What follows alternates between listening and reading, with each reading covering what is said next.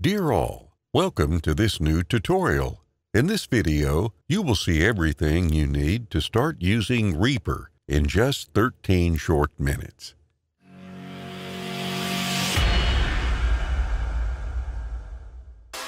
Reaper is a complete multi-track digital audio workstation, or DAW. A great product to manage, edit, and combine samples, recordings, and MIDI compositions in one place. It is available for Windows, Mac OS, and Linux, and can also be tested for free for 60 days before needing a proper license. As you open Reaper, its main interface shows up with the timeline or arrangement window on top and the mixer at the bottom.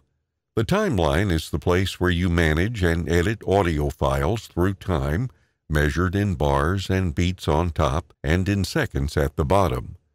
This interface can be changed in colors and style by going to Options, Themes. In this video, we will stick to the default one. To import samples, just drag and drop these files on the timeline. You can import videos as well, and check their frames from View Video. All these files are shown as blocks called items with their name and sound waveforms per each stereo channel, representing how their volume changes in time. They are collected within rows called tracks that can be extended with your mouse wheel while holding down the Control or Command key. To check your items, you can use the mouse wheel to zoom in and out on the green playhead position and hold down the Alt or Option key as well to scroll in time. Before making recordings with Reaper, you have to set the input sources by going to Options, Preferences. If you click on Device, you can set the audio system or driver, such as Waveout for the default audio settings, or ASIO if you want to use a professional driver that reduces latency and lags. Below, select the input device, such as your microphone or any external instrument you want to connect, and the output device, in this case the default audio speakers. At this point, you can right-click on the left to insert a new track and click on Record Arm to enable the track for recording.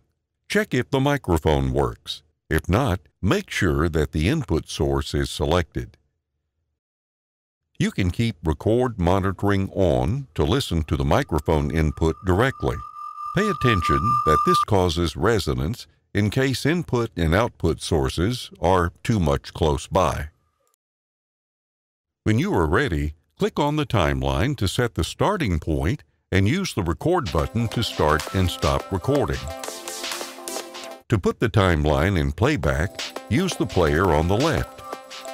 You can also press the spacebar key to play and stop, and the Enter key to play and pause.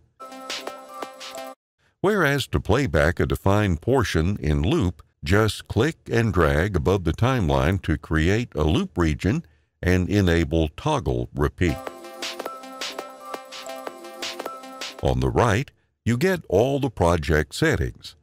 Set the project tempo in BPM beats per minute, converting your beats in seconds, and adjusting the playback rate. Define the time signature, such as the number of beats per bar, and use the rate knob to force a different playback rate.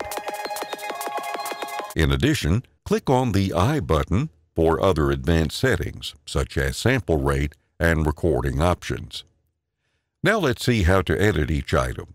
Click and drag any to move it in time or in another track. This gets snapped to the timeline grid, defined on Options, Snap Grid, unless you move while holding down the Shift key. For more precise movements, press the N key and use the Nudge dialog box. Click and drag the item edges to adjust its length. This cuts part of its content when shortened or puts it in loop when extended every time you see gray markers on it.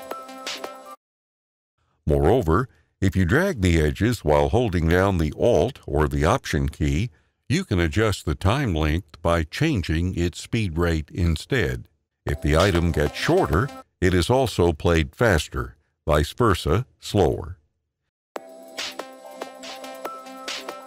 In addition, you can pull down the top line to adjust the item volume and drag from its corners to add fade transitions that change the volume in time smoothly.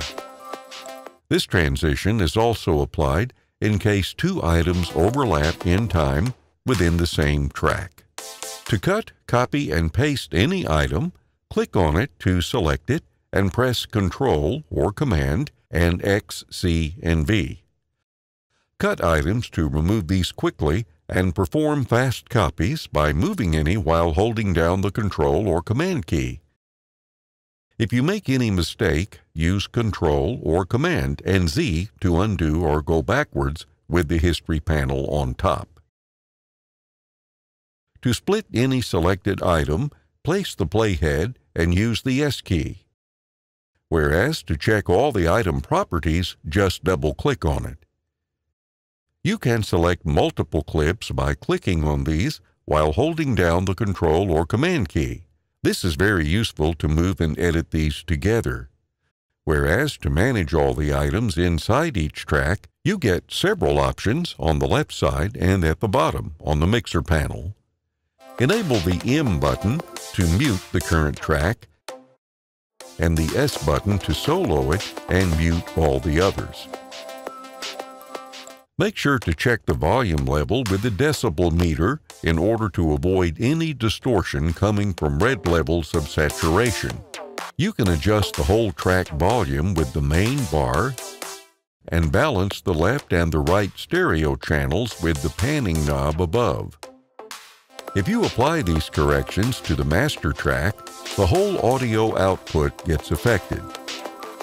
With Route, you can set audio routing by specifying sends and receivers.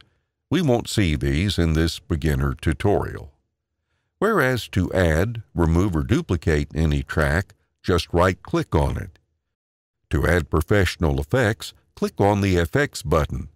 This list includes VST and JS Gsonic plugins that use an EL2 language to edit sound. You can even create your own effect by coding with this script. Check our video description to learn more.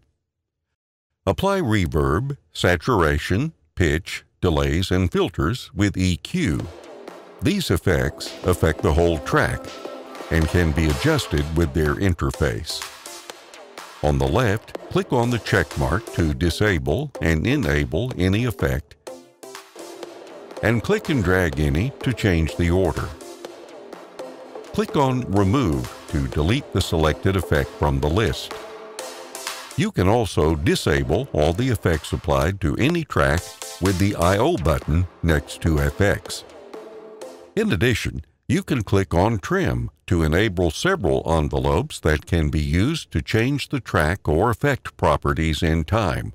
These are shown as secondary tracks with an envelope line that you can pull up and down in value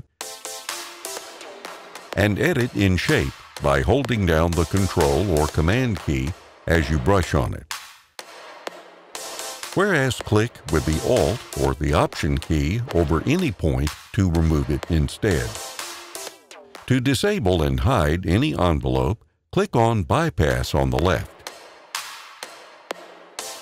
Now let's see how to manage MIDI files. These are compositions with notes that become audible when you attach any instrument. You can connect any external hardware by going to Options, Preferences, and then to MIDI devices. Otherwise, you can simply attach any virtual synthesizer or synth within Reaper itself. In this video, we will use synths only. Drag and drop any MIDI file to import it. Reaper may show options to extract all its tracks inside or change the project tempo to match the MIDI tempo. Then select again if you want to extract all MIDI tracks and get your MIDI item on the timeline. At this point, you must assign any instrument to each track collecting MIDI files. Click on FX and then on Instruments. Choose Reasynth to add a melodious synth or Reasynth Drums to add percussions and drums. You can manage and edit these synths-like effects, with the difference that they act on MIDI items and ignore the rest of the track samples.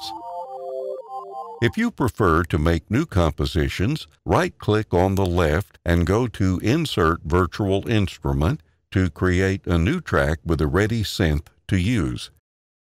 At this point, click Elsewhere to deselect any item, and then hold down the Control or Command key and click and drag to drop a new vacant MIDI item.